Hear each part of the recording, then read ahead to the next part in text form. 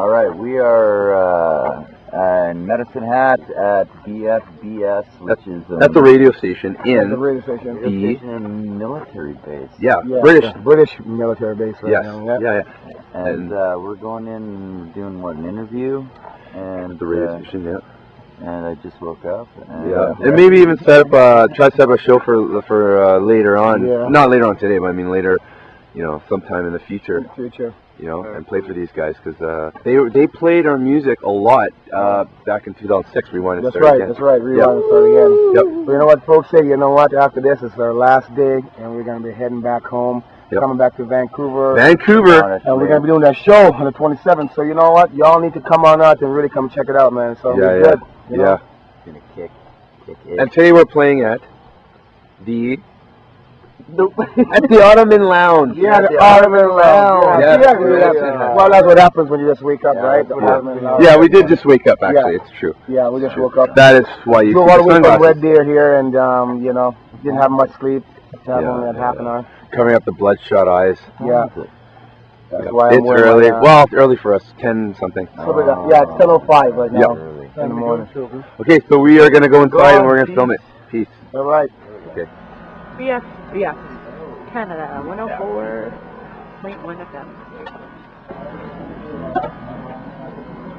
Brandon Harris Band, Say Goodbye, taken from their latest album, Pocket Full of Holes. They're on tour at the moment and in the studio to chat to us today, which is great. Brandon, welcome to the show.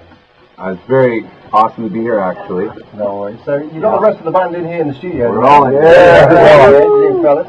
So first of all, welcome to Ralston. Your first kind of journey down here, I guess? Yeah, we tried to make it last in 2006. You guys were playing our song Rewind and Start Again. Yeah. We didn't make it out here, but we found a way to get here. So. And what a welcome you got when you arrived in the village. Oh yeah. Excuse me, sir. You look kind of lost. I think it might be that great big truck the bus that you were coming up in. You know what I mean? Yeah. They were thinking, what's going on here? Yeah. So what do you guys originally come from Vancouver, right? Yeah. All come from British Columbia. Yeah. What's it like down? I've only been here in the country for 3 weeks and I'm just loving it. Oh, really? I'm loving it. It's okay. It's one of the most beautiful places, but I mean, weather-wise, I think now it's kind of like this right now. Yeah. Yeah, but I mean, it's awesome. I run the mountains and the ocean, and actually, it's kind of similar to being on the other side of the country in Prince Edward Island. Beautiful. So what? When we talk about your music, it's an interesting mix of music. Yeah, it is. How would you explain in your words how your music sounds? I mean, we just say pop rock reggae. The thing is that it's unique in its own right. We didn't try to imitate anybody. It just came out the way it did. When we get together, we all just put in our parts, and it just comes out that way. So I mean, we're just saying pop rock reggae, but really, it's the Brandon Paris sound. Brandon Paris band sound. It's our own unique sound. Did it all come together just naturally by itself? Yes, it did. Yep, naturally. It just naturally took some time. Yeah. To get to where we are. About 2007 when 2007 is when we really found our real sound. Yeah. After we replaced two players in the band. Brian and Brian. Yeah. Brian and Brian. The hippies. They came in. But it's a real collaboration with all the music. When we get together to write songs, it comes up with an idea, usually from a couple guys, and then we can take it from there. So when it comes to you write all your own music? Yeah. I mean, that must be quite difficult. Or where do you get the inspiration for the music? Or the songs and the lyrics, when you're putting it together? Where does the inspiration come? Well, melodies. I mean, a lot of songs. Brian came up with a lot of the melodies. The main ones. And Mark. So where they get it from, I don't know. I think it's from in the bathroom. That's where the inspiration comes from. Lyrics, though. I mean, I usually when I listen to the lyrics, to the melody, I listen to it and I wait to see what type of memories it gives me. I find music starts to spark some sort of memories, right? And so when that happens, then I think of a certain situation that happened. And then I just write lyrics to it. That's how it works for me, anyway. You said on your first album when you released that, a lot of it was very personal. The first one, very personal. Yeah, some of them, quite a few of them. And now with the new album. The new album is the first album was more like therapy, right? And by the time I was finished, you know, we recorded it and played it so many times on tour. It's kind of like I feel like a new person. So this new album is, we decided let's make this a little more fun, more energetic. There's only one ballad in this one, right? I mean, of course, it touches some personal things, but still, it's made to. It still kind of has that party vibe, right? Right. So when you go to our show, it's quite awesome. High energy. Very high energy, yeah. And we the crowd participation that we have, it just leaves everyone buzzing at the end of the show and getting their wallets out ready to buy some. Yeah. Pocket for a hole, right? How hard is it to break into the Canadian music scene? Canadian? Depends. I mean, a lot of it's all timing.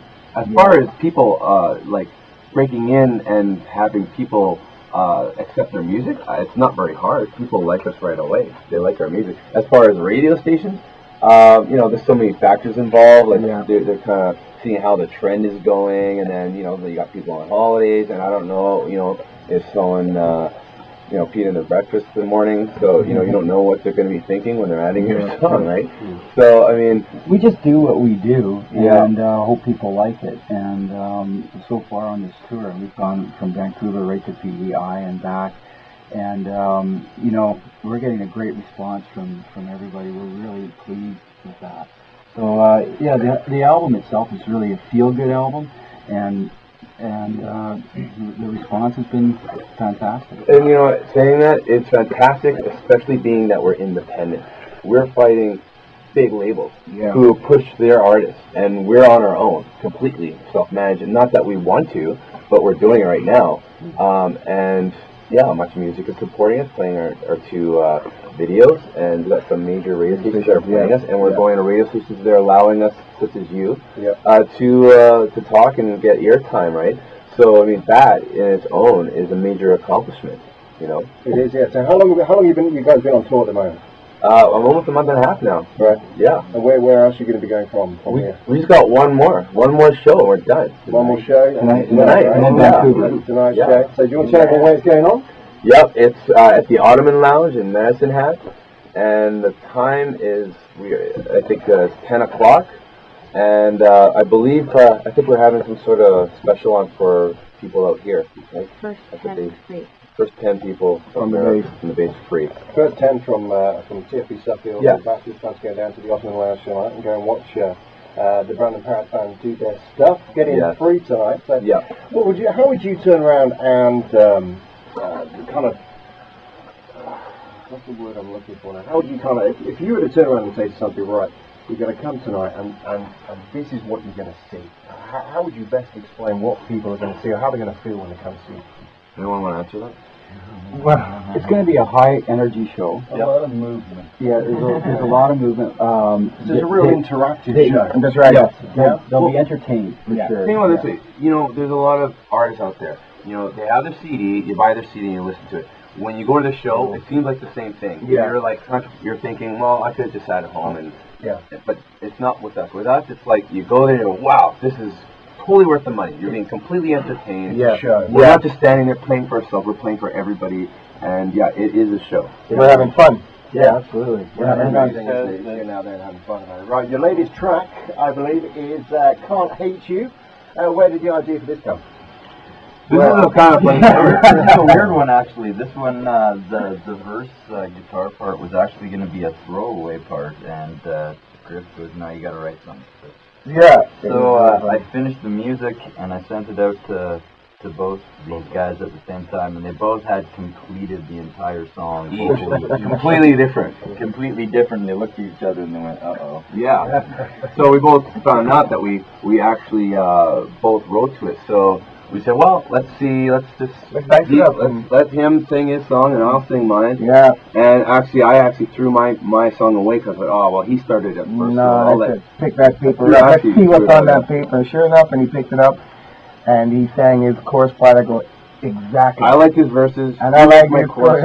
So smashed it together. I didn't have to change any of the lyrics. Yeah, it was beautiful. And it came out like that. You know, now it's not much music. Yeah. This is how it is then. Can't Hate You from the ladies' album, Pocket Full of Holes.